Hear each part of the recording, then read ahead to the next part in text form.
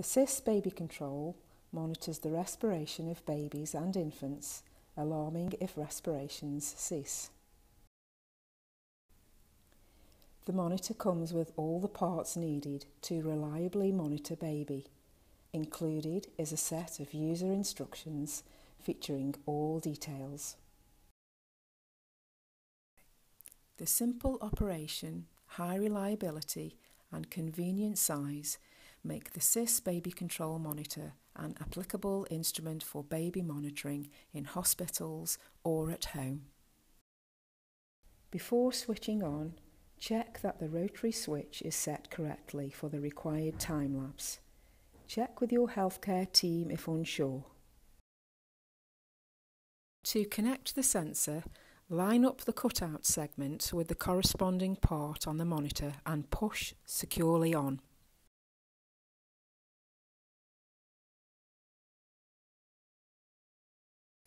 To disconnect, hold the monitor securely and pull firmly holding the connector. Do not twist the connector or pull on the cable, as this can result in damage and cause the unit to fail.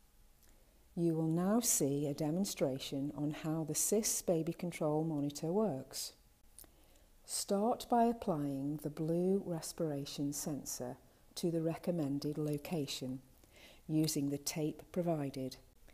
The monitor emits an alarm tone to confirm that it has been turned on.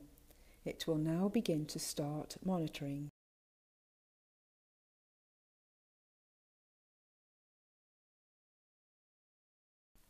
You can enable, disable the monitoring tone by pressing the respiration monitoring tone button. Should the monitor alarm, look at your baby.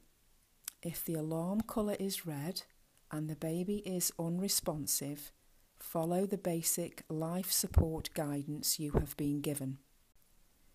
If the colour of the alarm is orange, check the connection of the sensor. If the battery indicator light turns on, refresh batteries.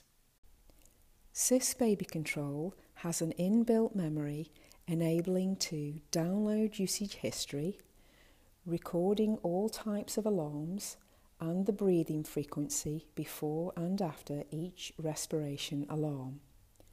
The values can then be uploaded on a normal PC to evaluate. The SISS Babycontrol monitor, distributed by Central Medical Supplies.